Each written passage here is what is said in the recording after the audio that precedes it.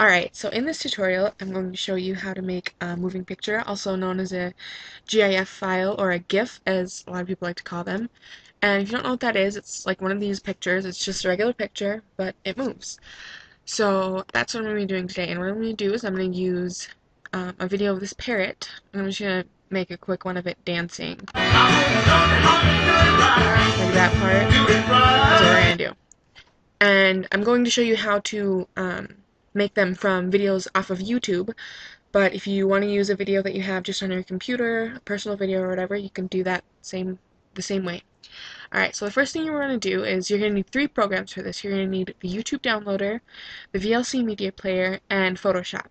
And I will include the links on where to download those in the description. The first thing you want to do is I'm going to download this on the YouTube downloader just by using this link right here. Copy it. I'm going to go into the YouTube downloader, and I already downloaded it, but I'll show you. When you download this program, you want to make sure you go right here and save it to somewhere where you can find. I just save it to my videos, but if you click this file folder here, you can save it to wherever you want. So I'm going to keep it in my videos. But then you just paste the link here, and you just click download, and it'll start downloading. But since I already have it, we're going to cancel it here.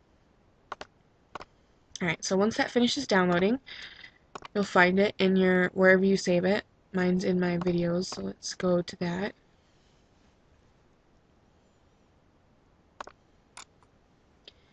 Alright, and then it'll show up. Mine's right here. So what you want to do is you want to open it with the VLC Media Player, which mine automatically does that. So when you download it, it'll ask you to like save it to your default media player or whatever. Alright, and then before I show you how to get screen caps for it, there's a couple things you have to do as well.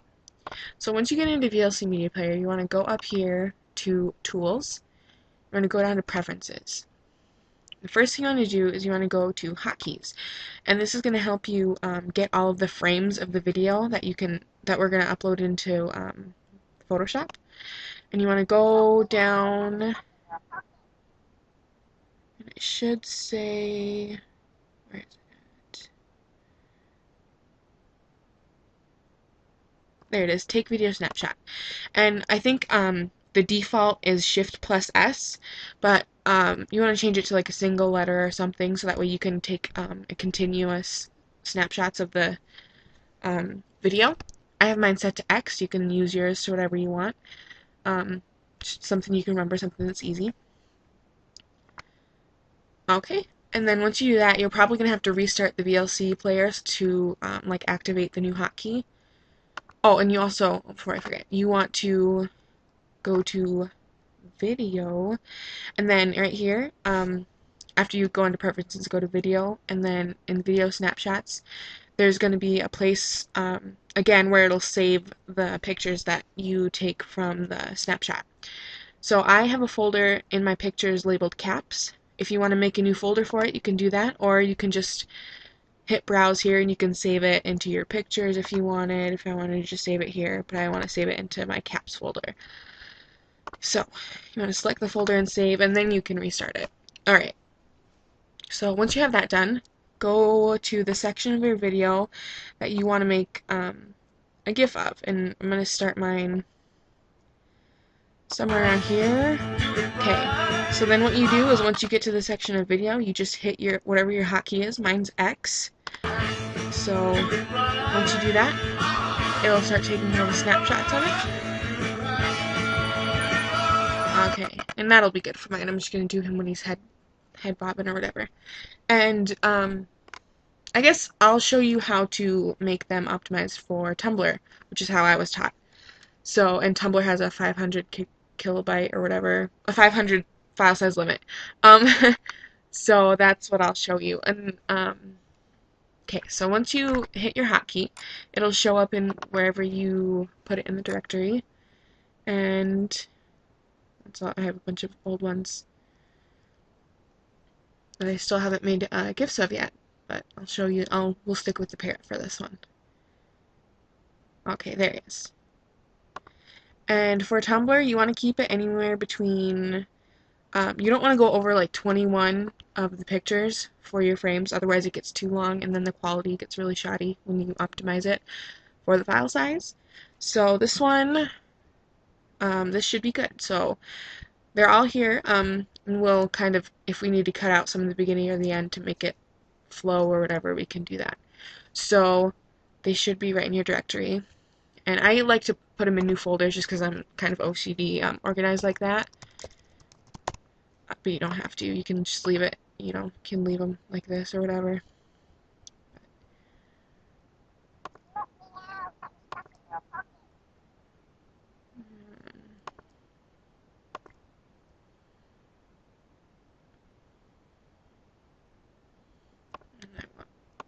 Sorry. There we go. Should move all these into a new folder real quick.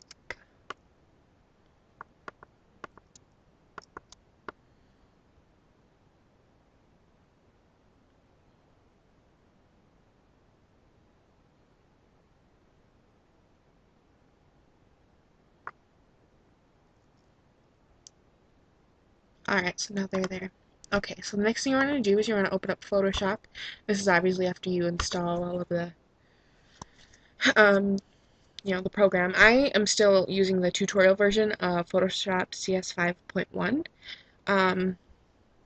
I'm sure there, you can find the serial keys for it somewhere, but I'm still using the tutorial. So if you're using it short term, the tutorial is not a big deal. It'll work same as the full version for our purpose anyway. And I'm sure you can find somewhere else if you want to download the full version and not have the time cut off. Alright, so now I have Photoshop open. I want to go over here. Oh, it's still kind of booting up. Give it a second.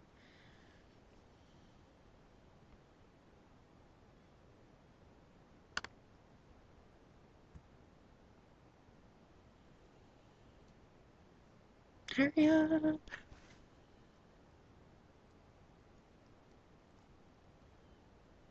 See, there we go. Okay, so you want to go to File. First thing you want to do is you want to go to Scripts, and then go to Load Files into Stack. Right, and then this little box will pop up here, and you, see, I'm still using the trial. Alright, then you want to go to Browse over here on the right, and then find wherever you saved all of your shots, and this is why I like to put them in separate folders. So we're going to go to our dancing parrot, and then just select all of them, and then click OK, and that all show up right here, and then just click OK.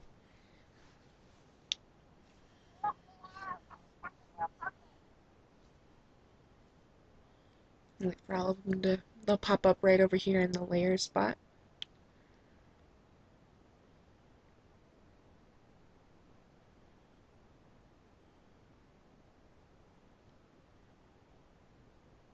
If you have a bunch of pictures, it takes a minute, but it shouldn't take too long.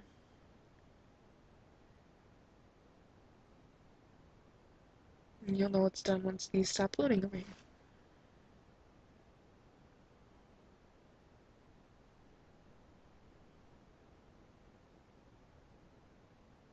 Alright, so it should be done now, and then you want to go to right here to Window, and then you want to click on the animation button.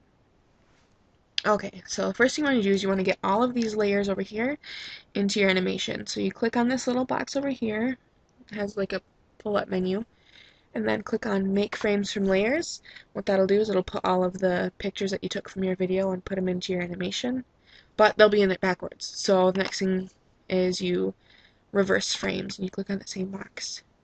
And now, so you have all your pictures loaded in here, and so it'll show them dancing, or whatever you're making the GIF of, but most of the time it'll be too fast. It's like faster than regular speed or whatever. So you can change the speed of the animation. So you go to Select All Frames. If you come down here to one of these little drop-down arrows where it says 0 seconds, it says Select Frame Delay Time. Go to Other, and I've usually 0.15 seconds is like a normal speed.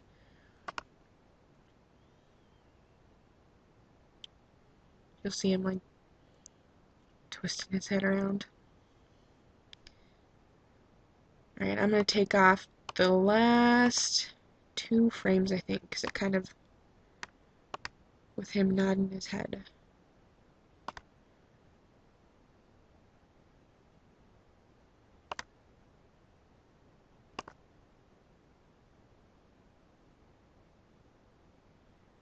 Alright, so there you have your picture, and the last thing left to do is to save it. And in order to save it to where it'll show up at the internet, you want to go to File, and then click on Save for Web and Devices. And in order for it to show up on Tumblr, actually we might have to resize it real quick before we save it. For Tumblr, the best image size you want to have is right here. If you go to width, you want to hit on 500 for whatever you're making. And then, but if you're not doing it for Tumblr, then it really doesn't matter. If you want the big, huge version, you can do that too. But I'm saving it for Tumblr. So we're going to make the width 500, and then if you come up here to this drop-down menu, go to Optimize to File Size. I put in 499 here because that's one under the file size limit for Tumblr. So if you do that, usually if it's too big, it'll take out some of the colors, and then it'll optimize it for that file size, so that way it's the file size that you need. See, it took out some of the colors there, but now it is under 500, and then if you click Save, and you save it as whatever.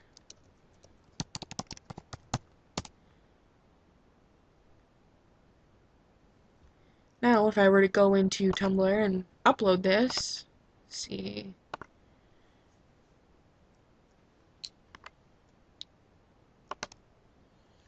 And obviously this one didn't turn out as well because a lot of the color got taken out because it was too big.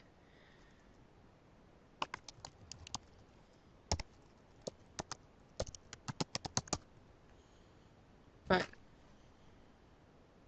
should show up and it should be moving and dancing. There he is. And if I were making this, normally I would crop it and to make it smaller, and that way all those colors wouldn't have been taken out. But do have limited time, and this is already getting pretty long. So there's also a lot of other things you could do with it. You could make it black and white. You could, like I said, you can crop it. Like if I wanted just the bird, I could make it just around him. You can use what are called PSDs, which are like the coloring that you see on a lot of things. It makes like the colors different or optimizes it or whatever. But I'm out of time for this tutorial. So that is how you make a GIF or a moving picture. And maybe if there's not enough interest, I'll make another one on how to use PSDs and how to crop and how to edit the picture further and add text and stuff like that. But thanks for watching. Comment, give me feedback, rate, share it with your friends if they want to know how to do it. And thanks for watching.